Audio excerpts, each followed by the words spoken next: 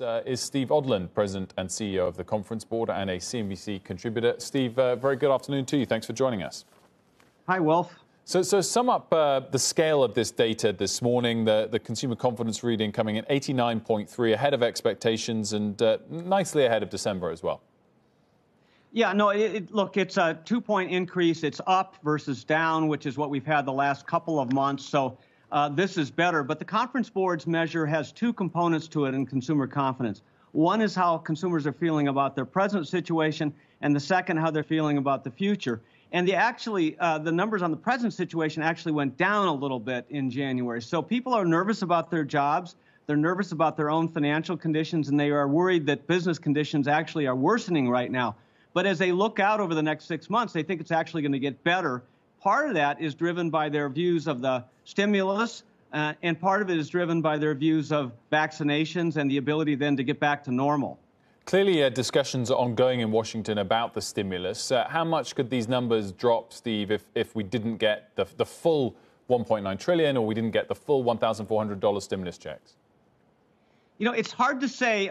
We want to get this number back over 100 where people start buying again, but they need to have some certainty in their own income. And even with the stimulus check in hand, they don't know if it's the last one they're going to see. They don't know how much, it's how fast things are going to get back to normal. The main important thing for us to worry about is jobs. And so, people want to work. It's basically how they can afford to maintain their households and, their level of spending. So that's where our focus needs to be. In order to get people back to work, we need to get people vaccinated. We need to get herd immunity going. So it all comes back to COVID, and how fast can we get this vaccination through our society. Steve, the housing market, of course, has been very strong despite a relatively weak economy over the last year. Do you think the numbers this morning suggest that will continue in the short term?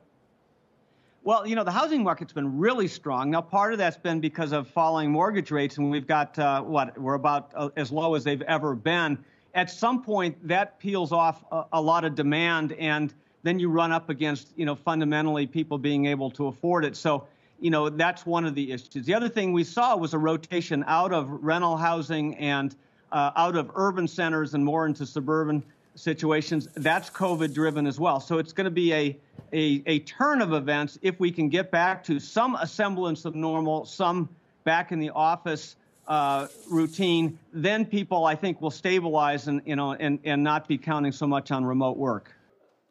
Shepard Smith here. Thanks for watching CNBC on YouTube.